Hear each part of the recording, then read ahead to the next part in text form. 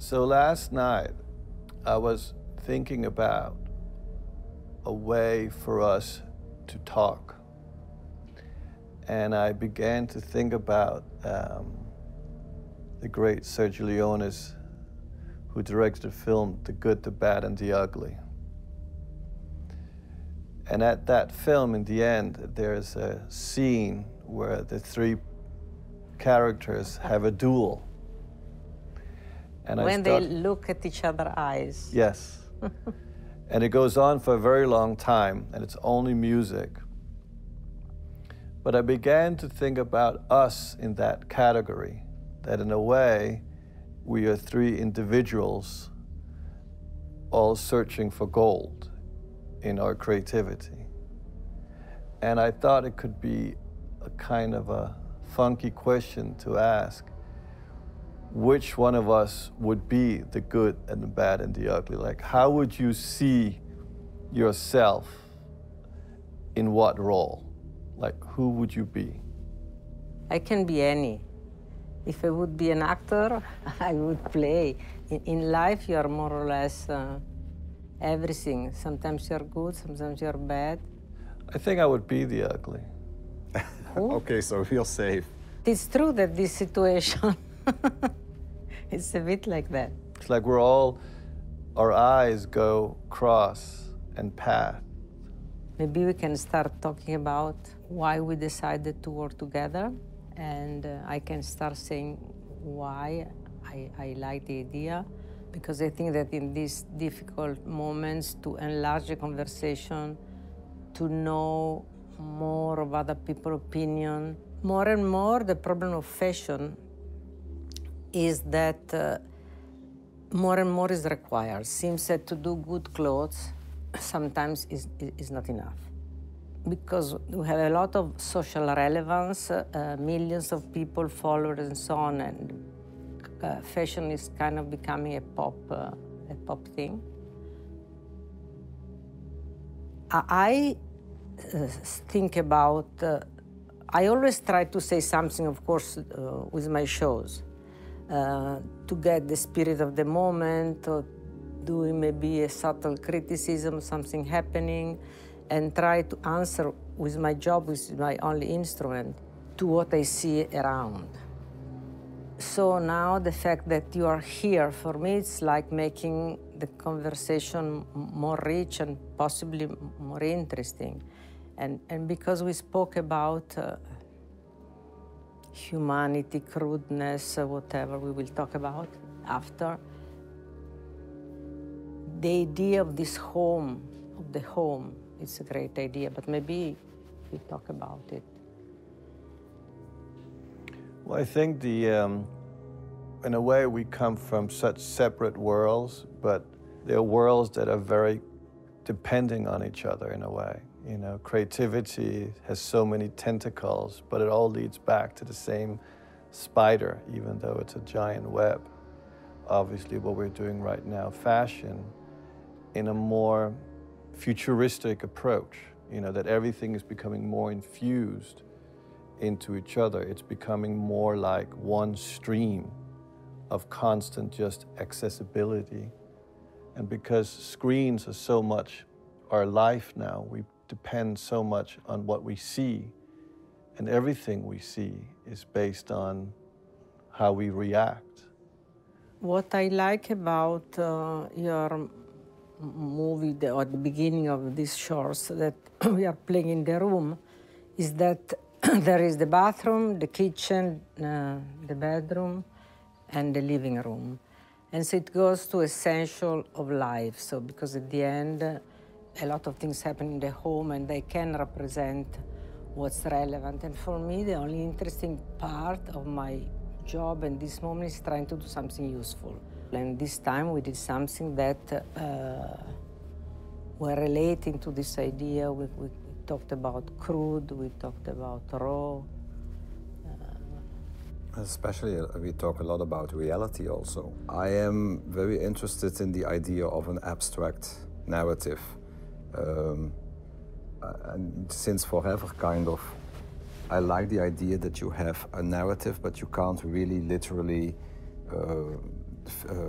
analyze it. And I find it very interesting when people have the ability to actually achieve something like that. Like, what inspires you? Like, what gets you? But that goes both ways, I guess. I mean, I think that's what is for us very natural. It's a very natural, instinctive, ongoing process. Also because probably it's your work to represent reality. It's our in nature, I clothes. would almost say. That's our nature. I think the same about so many creative people whose work I find phenomenal.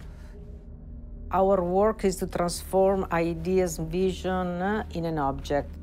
It's our job. So for us, it's natural to think about all these different elements because, of course, when you do the company, the fashion show, it's a lot of different things. You transform your beliefs in your movie, and we transform our beliefs in what people would need to I think dress. in the core it's not so different. I think in the core it's like what's going on in your brain, in your mind, in your heart, and you feel as a creative animal. I think you do feel constantly this desire to bring out what's in you in terms of, you know, like creative outing, let's say. And then it's a medium. Like for you, it's the medium is directing. For us, the medium is the collections. A director is an artist. We are creative people dedicated to company. We work for a company who has to sell stuff. So we can be as creative as we can, but I never saw myself as an artist. You, as a film director, you are an artist, as a profession. But what's an artist? I always ask myself that question because I never went to I dropped out of film school. Did you go? No, I started it and I dropped out. And everyone got very angry at me because they felt it was very arrogant. But my mother always said I was a genius, so I had the confidence of arrogance. It's difficult to be an artist because when you have the whole possibility, it's even more difficult.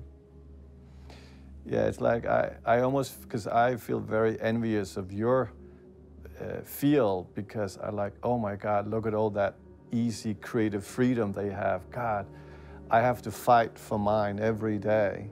I consider myself an expressionist because I express what I feel.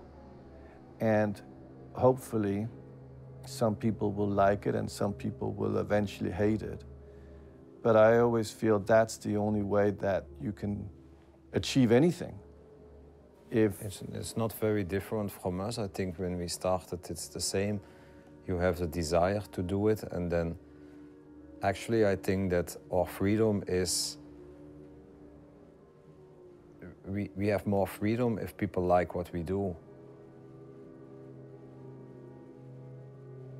You know what I mean? Like we have obviously the freedom to do what we want to do, but I think you have more freedom if people like what you do, because it's like Miuccia says, it's not art what we do. We create a product for people. We are creating, and we have to be creative in a different context, I would say. But people need to like it, otherwise it cannot exist, because if people won't like it and they don't buy it, then we cannot exist. It cannot exist without people. And what about failure? I always... Failure? Well, I mean, it's a constant, you know, friend of ours named failure. And in the beginning of my life, I didn't know it existed in the beginning, because in the beginning you don't know failure. And then I experienced terrible failure, and I suddenly had a new friend in my life called failure. I agree. Or disappointment. We all have that. And it's like, I have found he has been a big part of my life. Now he's a friend, the failure? He became a friend because I figured out how to trick failure. I found a way to put him in checkmate. Because at a certain point, I realized I was not going to be the greatest. And that was also okay. but then I was going to be the greatest at what I did. And I, you know, having a mother that supported me very much all my life, maybe it came from that. But how do you, I'm interested in, because I deal with it very practically now, you know, that it's all around me, but I found a way to put it in its place, because you cannot be, no one can ever take away your authenticity. You can never be criticized for being real. But still, we live, certainly more than ever, in a society that is so judgmental of everything we do. So we have to watch every word we say now. Our thoughts have to be watched. We are very conscious more than ever. We're, in a way, less free. Yeah. Even though we are in an interesting time of evolution and accessibility, and there's so much of everything, we're in a way not very free because of what's going on right now.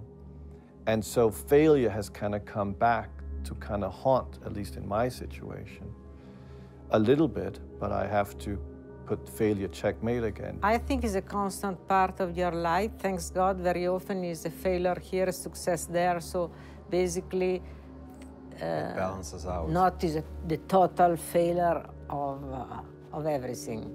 So, but sometimes you fail in something, sometimes you succeed in something. Of course, it's always present, and you fear and you fear it the day you're not able anymore to do anything, and anything you do it's wrong, and so on. What I do think, which relates, is that I think that the next always needs to be better. We need, you know, I always feel like, I want to do better, I want to do better.